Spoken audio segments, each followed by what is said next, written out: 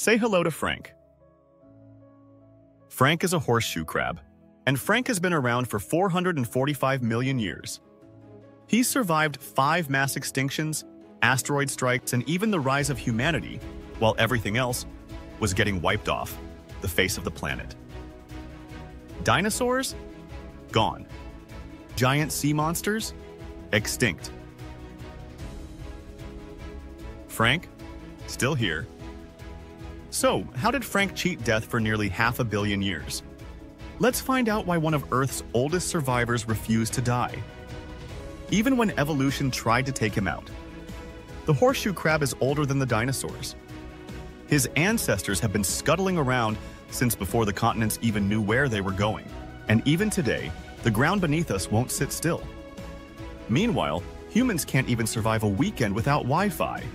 And Frank? Completely unbothered. Everything breathing on Earth evolves to adapt, except for Frank. He took one look at evolution and said, "Nah, I'm good." Frank's not winning any beauty contests, but he's built to last. That helmet? It's been tanking hits since before life had bones. That tail? Built-in self-righting system. And those long, creepy legs? Perfect for scuttling along without a care in the world. No upgrades, no enhancements, no fancy new features. Just pure, unbothered survival. Meanwhile, humans?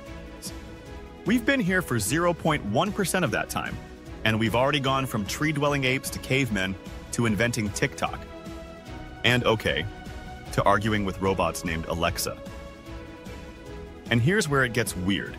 Horseshoe crabs have bright blue blood. No, not royal blood, just stupidly expensive. We're talking $60,000 a gallon. That's more expensive than black market organs or renting your own personal seat on one of Elon's rockets. And if modern medicine has ever saved your butt, you probably owe Frank a high five. But how did Frank survive all this time when literally everything else didn't? Turns out the secret to survival isn't being strong, it's being completely, ridiculously unbothered. Frank doesn't need much food. He doesn't care about the changing environment. And for millions of years, nothing found him tasty, until humans showed up. Frank and his buddies outlived the dinosaurs. But will they outlive us?